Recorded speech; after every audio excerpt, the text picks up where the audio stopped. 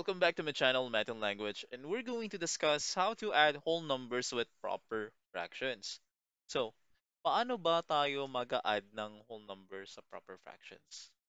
So, before that, explain ko lang ano ba ang proper fractions. Pag proper fractions, ito yun, mas mataas ang denominator sa numerator. So, dapat palaging mas maliit ang numerator sa denominator para masabi siyang proper fractions.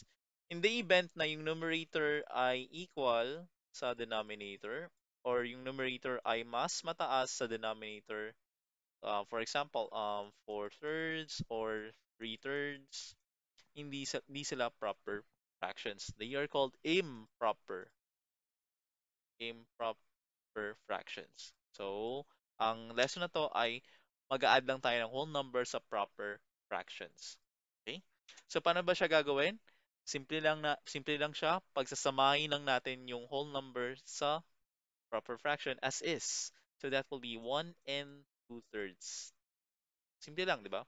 And this is a mixed number. May whole number tayo at meron din tayong fraction. Another example, paano kapag meron tayong pagsamahin natin yung 3 and 5, 7. So pag ganyan, that will be 3 and 5, 7. As is lang. Ngayon, this looks easy. Ang mahirap dito kapag magsusubtract na tayo ng pag ganito siya. Pag ganito. 1 and minus 2 third. It will be a little bit difficult. Mas mahirap ng konti.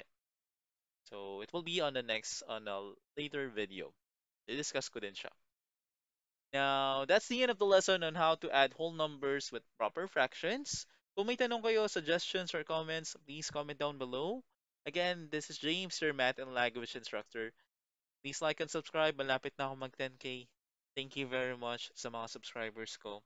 Nagawa pa ako ng marami pang math and language video. Okay?